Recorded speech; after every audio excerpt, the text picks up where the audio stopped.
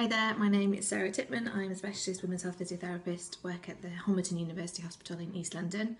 I've just been asked to give some of my thoughts and relay some of my ideas about the publishing process. I completed my Continence of Physiotherapist module at Bradford in 2013 and I was approached by TC the following, after we've completed our studies, asking if I'd like to have one of my pieces of work published in the GP journal, which was exciting at the time but a little bit daunting because it's not something I have much experience in. I haven't published any work before.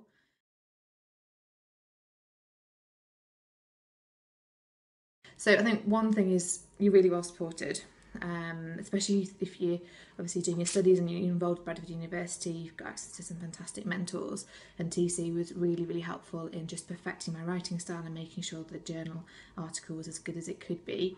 I also had really good support from the PAGP journal editing team, who helped again just with the style and presentation and getting it ready for publishing.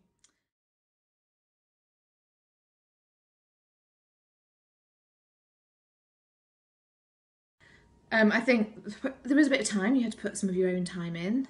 Again, just liaising with people and making the necessary changes. But that's just hours here and there, maybe after work and at the weekends. But it's not a huge amount of time. It wasn't particularly onerous. And the process took about 3 months in all.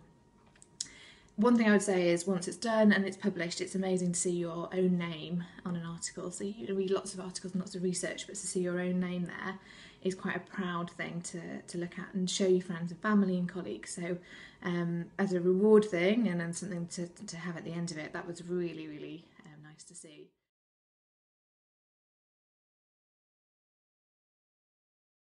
From actually doing the research and having it presented, it's been highlighted within my trust itself. So I presented my findings to the wider physiotherapy division. We have monthly meetings, and I presented my findings to my colleagues from all different areas of physiotherapy, not just women's health, which is great from a evidence-based sharing perspective.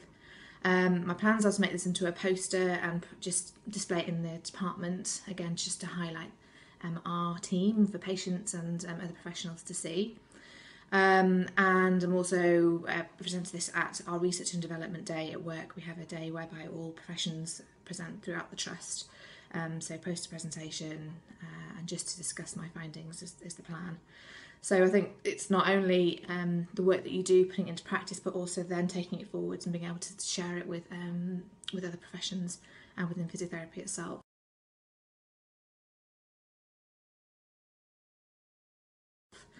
So I would say don't be put off by the thought of publishing. There's really good support available, and it's really exciting to be part of research for our specialism within physiotherapy as well. So good luck. Thank you.